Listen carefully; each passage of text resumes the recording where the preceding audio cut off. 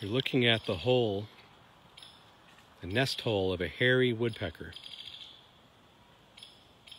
And you're hearing the hairy woodpecker's staccato calls and associated chattering. This bird is, I don't see it, the adults, one of the adults, the male or female, is returning to the nest hole, probably has food, and it's going to be feeding some young in this hole. So keep a sharp eye out for movement on that nest hole, on the bottom one. There are actually two cavities in this tree. The bottom cavity is the fresher one. It has blonding below the hole. It's perfectly circular. It was excavated by this hairy woodpecker pair about a month ago, a little bit more than a month ago, and I've been watching it ever since in my backyard. So, I'm still not seeing the bird, but I know it's close. It's been away for about 5 or 10 minutes, and it's returning with food. But as they often do, they approach the nest hole somewhat tentatively, physically. However, they make a ton of noise, announcing their presence. Doesn't seem like the best strategy for a bird that relies on keeping its young safe from predators. Here comes the bird. Left side of the tree. And it's the male. Oh, false alarm. It flew off to the left.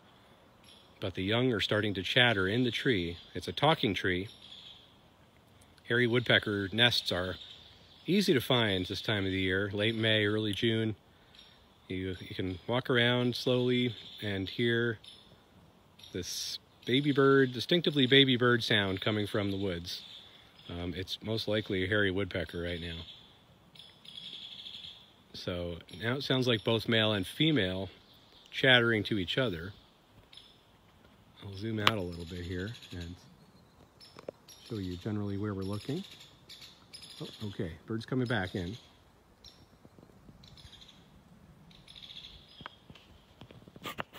Oops, okay. That squawking usually indicates the pair is talking to each other. But they're still not coming in. Both male and female giving a little distance from this bird. So I'll show you generally where I am, the overall setting. I'm standing in my driveway. I'm Phil Brown, by the way, with New Hampshire Audubon. I meant to do that in the beginning. Too much excitement, though, at the nest hole. And shortly, we should see something happening here. I can watch them naked eye. They're about 100, 150 feet away. I'll zoom back in. They're getting a little closer again. Going to feed those young. So the hairy is one of the first woodpeckers to fledge in our area. The nestlings that are in there now, probably between 3 and 5 of them, will, oh, there's some movement in the hole.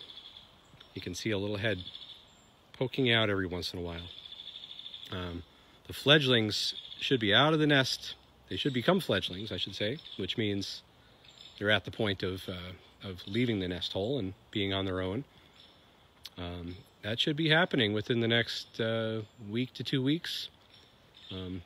They can spend about 28 days, up to 28 days, in the nest hole, growing, begging for food. That's a lot of work for the parents.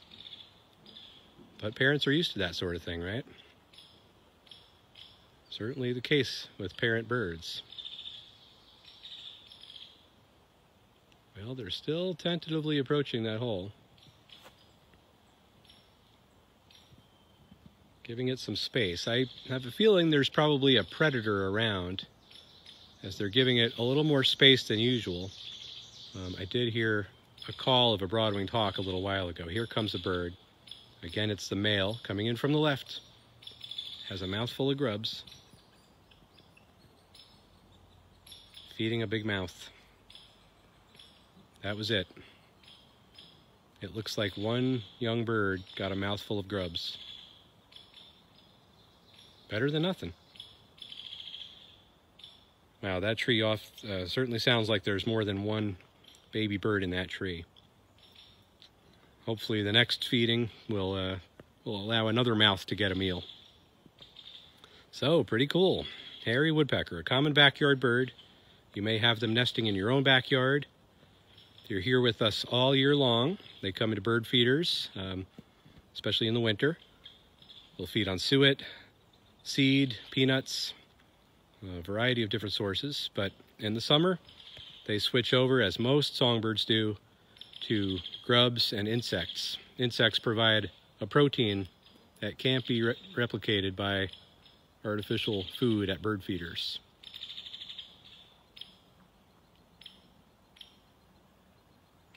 Let's see if another adult comes in. Maybe the female is close.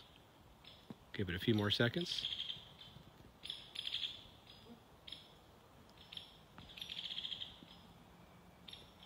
Well, doesn't appear to be. So I'll say goodbye for now, and thank you for joining me. I hope to be bringing you some more nest videos over the next several days from my backyard.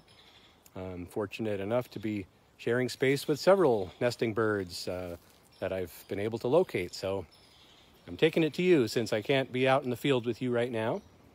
So New Hampshire Audubon is continuously trying to find ways to keep you connected to the natural world.